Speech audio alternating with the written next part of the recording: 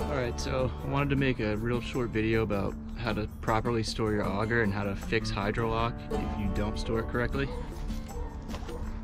Just gonna show you guys real quick over here.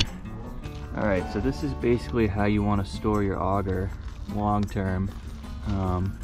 It's got a little sticker on here, says store with this end up. You've got your propane on the bottom here. It's a good way to remember how to do it if the sticker falls off. But yeah, if you don't store it this way, you're probably going to run into some issues. Now, in the manual it does say you can store it vertically, but I know from experience that that just wasn't supposed to be included, because I did that and that's how I ran into Hydrolock. So if you're watching this and it's too late, I'm going to show you guys right now how to fix Hydrolock, alright?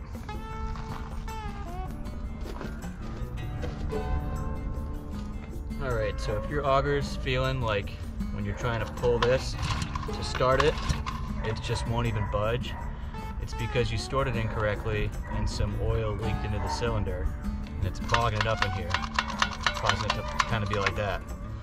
So basically all you're going to need is a little Phillips head and a 5/8 socket.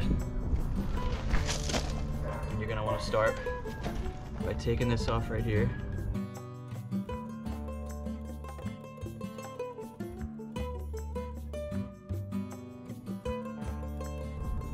You're going to want to pull this out.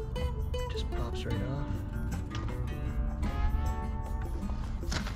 I'll show you guys real quick closer just so you can see.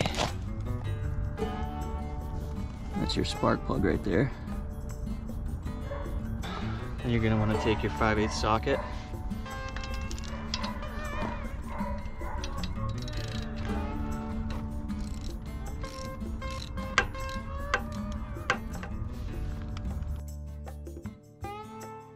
So once you got your spark plug pulled out, if you've got oil in your cylinder, you'll probably notice this has some of your oil residue on it.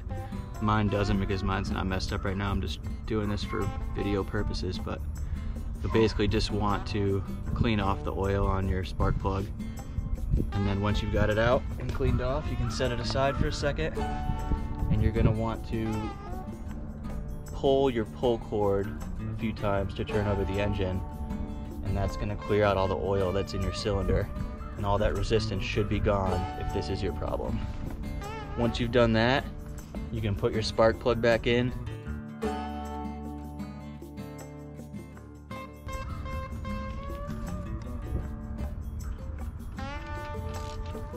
Make sure it's nice and tight, not too tight.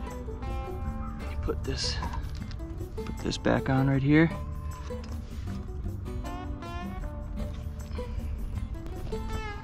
Turn this to where it was as well.